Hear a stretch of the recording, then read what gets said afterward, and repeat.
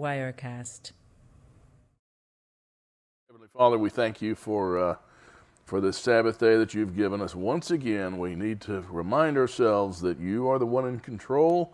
We can forget about the cares of our work week and just remember to rely on you and to take this 24 hours to rest and have fellowship with one another. We pray, Father, that your Spirit lead us as we go through Numbers and also the book of Acts. This we pray as your humble servants. Amen.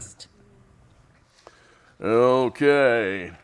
Anything new? I don't think so. Glad y'all came on this rainy evening.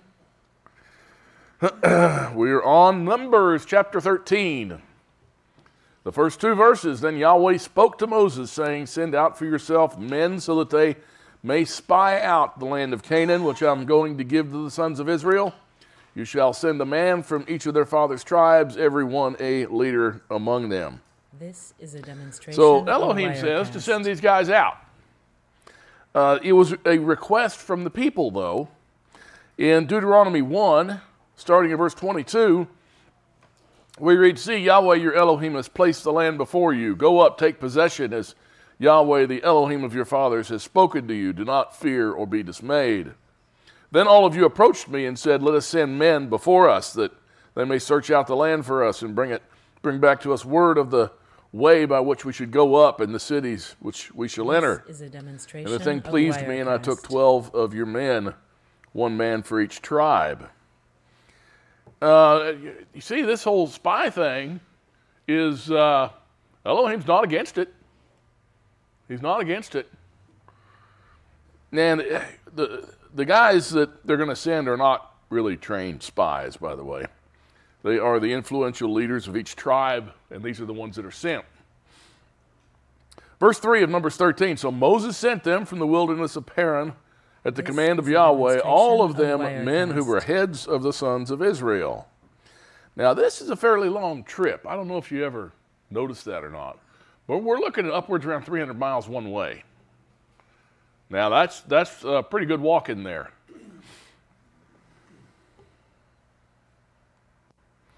And here we have a list of the names here.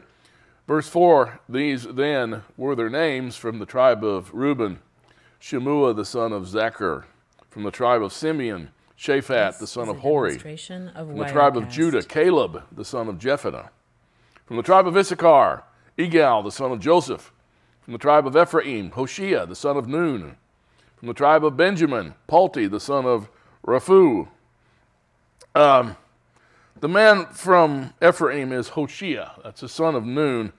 He's going to be the successor to Moses, and his name will be changed here shortly.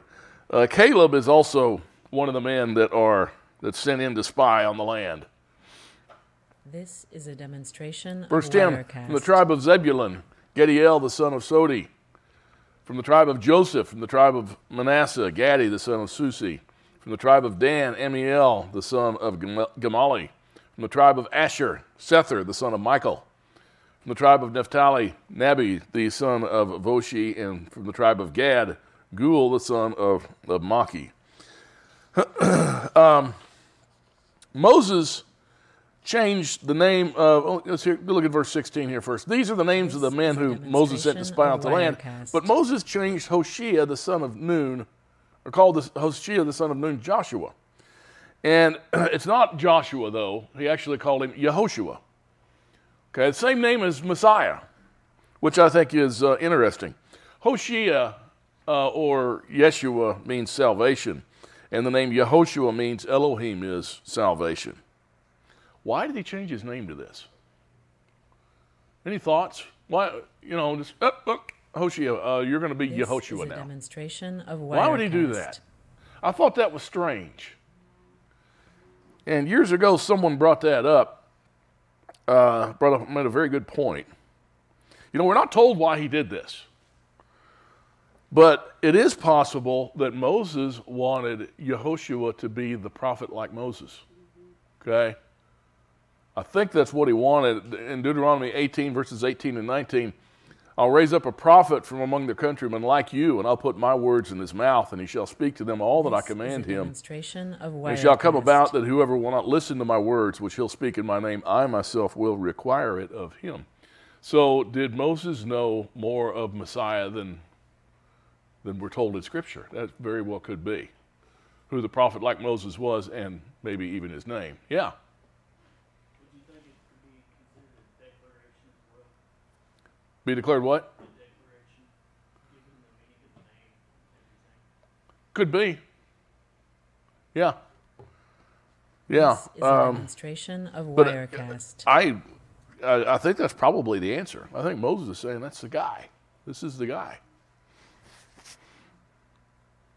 Verses 17, and by the way, he did succeed Moses. So, verses 17 and 18, when Moses sent them to spy out the land of Canaan, he said to them, go up there into the Negev, then go up into the hill country, and see what the land is like, whether the people who live in it are strong or weak, whether they are few or many. Now, why did they do this? Why did they go spy the land? Why was this necessary? You know, Elohim probably wanted them to see his power once again. He wanted them to demonstrate faithfulness in him. He wanted them to see the overwhelming obstacles they're going to have to overcome to take this land. People that are stronger and bigger than them and much, much more numerous. Cities that are fortified. He wants them to see all this. You know what, they were supposed to come back, and also, and the people said, well, I want to see, this land of milk and honey here, flowing with milk and honey. How great is this land? They got to see that. And if they had just come back and said, everything he said is exactly right. Beautiful place. It flowing with milk and honey. That the way the crops and everything grow there is enormous. This is an incredible place. They didn't come back and say that. But if they'd done that, then they would have been blessed. That's what they were supposed to do with this trip. But they didn't do it. This is a demonstration of Wirecast. Verses 19 and 20. And how is the land in which they live? Is it good or bad? And how are the cities in which they live? Are they like open camps or with fortifications? And how is the land? Is it fat or lean? Are there trees in it or not? Make an effort to get some of the fruit of the land. Now, the time was the time of the first ripe grapes. Excuse me. Now, they were to bring back a report. They were to bring back proof of their findings. And Moses said, be very thorough. Demonstration of Wirecast. Verses 21 and 22. So they went up and spied out the land from the wilderness of Zin as far as Rehob at Lebo Hamath. And when they'd gone up into the Negev, they came to Hebron, where Ahiman, Shishai, and Talmai, the descendants of Anak, were. Now, Hebron was built 7 years before Zoan in Egypt. So the men went through Hebron, and this is the burial place of Abraham, by the way. And they knew that. In Genesis 23, verse 19, after this, Abraham buried Sarah, his wife, in the cave of the field at Machpelah, facing Mamre, that is Hebron, in the land of Canaan. Then his sons, in Genesis 25, verses 9 and 10, then his sons Isaac and Ishmael buried him in the cave of Machpelah in the field of Ephron, the son of Zohar the Hittite, facing Mamre. The field which Abraham purchased from the sons of Heth, there Abraham was buried with his wife. This is a demonstration. Now Herod built a tomb over the cave where they're buried a long time ago. And Isaac and Jacob were buried there also. And these tombs serve as proof of the pledge of the fulfillment of Elohim's promises. But the spies seem more impressed with the size of the city and its inhabitants than by its relationship to Elohim's promises to them. Verses 23 and 24, then they came out the valley of Eshcol, and from there cut down a branch with a single cluster of grapes. They carried it on a pole between two men with some of the pomegranates and the figs. That place was called the valley of Eshcol because of the cluster which the sons of Israel cut down from there. Eshcol, that means cluster. The valley of Eshcol is still noted there for its grapes. I don't know if you've seen drawings of this event with the spies carrying bunch of grapes where the grapes are the size of basketballs and stuff like that. Okay, no. This is a demonstration They were of just grapes, but Wirecast. I mean, a cluster was huge. That was the deal. That was the deal. Verses 25 and 26, then they returned from spying out the land at the end of 40 days. And they proceeded to come to Moses and Aaron and to all the congregation of the sons of Israel in the wilderness of Paran at Kadesh. And they brought back word to them and to all the congregation and showed them the fruit of the land. So these men, they came back to give a report. Actually, this is a demonstration of Wirecast. where did they go again? 300 miles in the middle of enemy territory. 12 of them. They weren't really spies, okay? They spied out the land, but these are just the leaders, essentially the political leaders of each tribe. You know what? They went 300 miles right through enemy territory, looked at everything, spied through everything, looked at the cities, looked in the cities, and came 300 miles back. How many of them made it back? How many? This is a demonstration of Wirecast. 12 went in, 12 went back into enemy territory on a 600-mile journey. Okay? What should that tell them right there? Elohim's in control. Okay? That should have been the number one thing it should have told them. It did it all in 40 days, yeah. Right? Totally unharmed. You know, no one fell, broke their leg, nothing. Everything was fine. Verse 27, 28. This is a demonstration. Thus they told him of and said, we went Wirecast. into the land where you sent us, and it certainly does flow with milk and honey, and this is its fruit. Nevertheless, the people who live in the land are strong, and the cities are fortified and very large. And moreover, we saw the descendants of Anak there. Well, they agree. This is what Elohim promised. It's just like he said. Then they get this thing called doubt kind of oozes in. They saw the cities were large, heavily fortified, huge walls. Verse 29, Amalek is living in the land of the Negev, and the Hittites and the Jebusites and the Amorites are living in the hill country, and the Canaanites are living by the sea and by the side of the Jordan. Okay, they're all enemies of Israel. They all are. Verse 30, then Caleb quieted the people before Moses and said, we should by all means go up and take possession of it, for we shall surely overcome it. See, Caleb is a strong man of faithfulness, and he's not even an Israelite.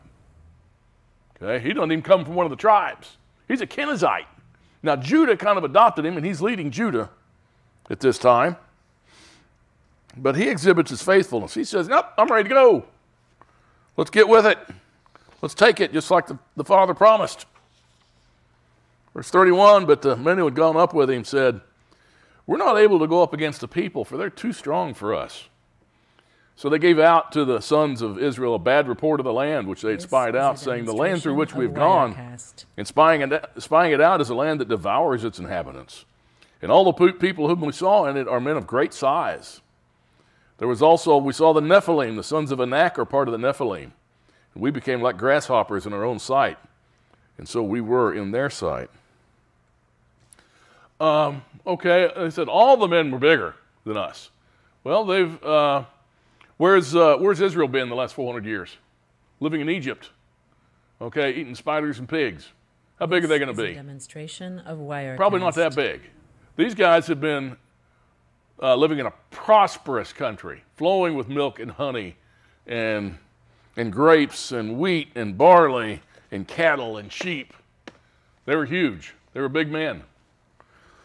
What was, the average height of a man in the Civil War? It was like about 5'4". Why was that? For the same reason. Yeah. Well, This is a the sons of demonstration Anak here are Wirecast. described as giants. And it says, we saw the Nephilim. The sons of Anak are part of the Nephilim. Now, okay, Nephilim, we've gone over this before. We're going to go over it one more time. Nephilim are not giants. The sons of Anak were.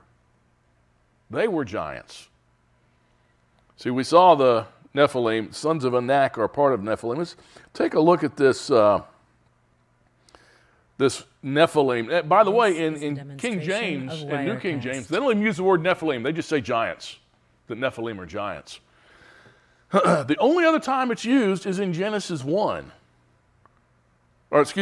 verse 4.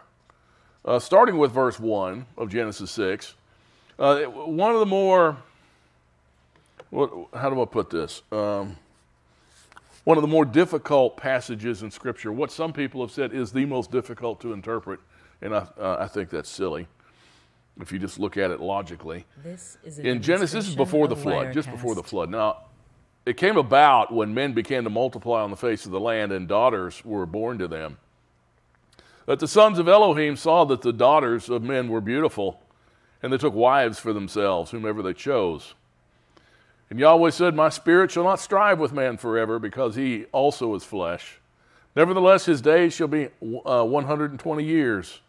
The Nephilim were on the earth in those days, and also afterward, when the sons of Elohim came into the daughters of men, and they bore children to them. This Those is a were the men demonstration who were of of old, men of Wirecast. renown. Okay, to start with, the sons of Elohim are not angels, okay? Not spirit beings that somehow cohabited with women, whomever they liked. I don't know that spirit beings, I don't think sex is part of a spirit being. But that's what people want to think, that angels and women had sex here, and they had giants for This is a offspring. demonstration of Now, I don't know if you've Wirecast. looked at the alleged Nephilim bones pictures on the internet. Have you seen those? Like, they'll have a femur that's like this long. All right, that's a Nephilim. No, it's not. It's trick photography. It was mostly done on a photography contest. Okay, so they made up these archaeological digs, and they had skulls in there that were bigger than like this corner here, and they just blew things up, and they did a good job. But people still look at that. This is a You know how demonstration of Christians and Wirecast. Messianics can be. They'll like to take that and run with it. And that the Nephilim DNA is making a comeback in the world today. That's a sign the Antichrist is right around the corner and just never quits, okay? The blessings just keep flowing. So, to heck with all that. The sons of Elohim and the daughters of men, if you look at Genesis 5 and Genesis 4, in Genesis 4 we have the genealogy This of is a Cain. demonstration of Okay, he's a bad Wirecast. guy. And he had bad people in his genealogy. Then in Genesis 5, we have the genealogy of Seth, the good guy, the guy that replaced Abel. Okay? So the daughters of men and the sons of Elohim are really, it's daughters of Cain and sons of Seth. Okay? But not that all the sons of Seth were good and all the daughters of Cain were bad, but that's just a label for them. All right? And he's saying one thing you're not allowed to do, demonstration of and that is Wirecast. to mate, to make a covenant with people who are not part of his chosen, if you are. And that's what they did. And their children, they're called Nephilim. The Hebrew word, the root word is nephal, and it means fallen one. All right? If you put an im at the end of a word in Hebrew, it's plural. So Nephilim. And what they were fallen ones, is what their offspring were. What does Elohim said will happen if you is a make a demonstration covenant of intermarry with Wirecast. people who are unbelievers? What does he say will happen? Well, it won't work, but what will happen to your children? They will be, They'll be lured away by the false gods of the one they're marrying. They'll be fallen ones. Okay? That's what it's talking about. That's what that is. Now, it says the sons of Anak are part of the Nephilim, are This part of is the a fallen ones. demonstration of Wirecast. And these sons of Anak, they're described as giants. And that's in Deuteronomy 2, verses 9 and 10. And Yahweh said to me, do not harass Moab, nor provoke them to war, for I will not give you any of their land as a possession, because I have given Ar to the sons of Lot as a possession. The Emim lived there formerly as a people great, numerous, and tall as the Anakim. Do you notice the sons of Anak? If you put an im at the end, what does that tell you? Plural. This is a demonstration of Wirecast. So it's the sons of Enoch that are the tall ones. So the other spies, though, were convinced that Elohim could not follow through with his promise. They were convinced he couldn't do it, that he couldn't deliver the people and give them that land.